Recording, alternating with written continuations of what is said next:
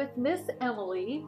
We did a video last week and I picked her because she is one of our super shy girls.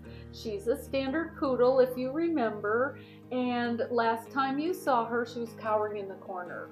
So we have been working on leash walking and she's doing a lot better. A lot of times they hesitate to walk through doorways, and she has mastered doorways.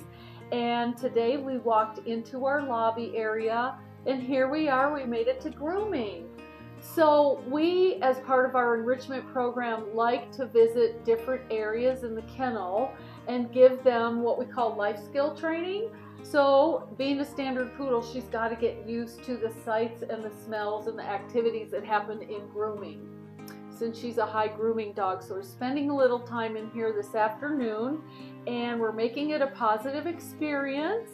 She gets some massage, and then I've got a little brush that I'm gonna work with her on brushing out her curly hair, and I think she really enjoys to be in here.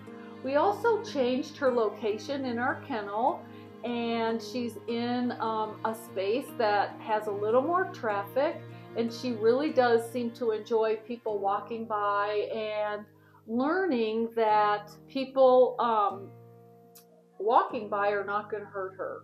So we're very proud of the progress that Emily has made. She's still a little hesitant and shy, but she is starting to overcome that.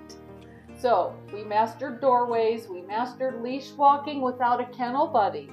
Initially, she would not leave her kennel without a buddy. So now she does, because she trusts me and she is trusting other people on staff and volunteers, and we're just going to keep going with her, and we're looking for her forever home.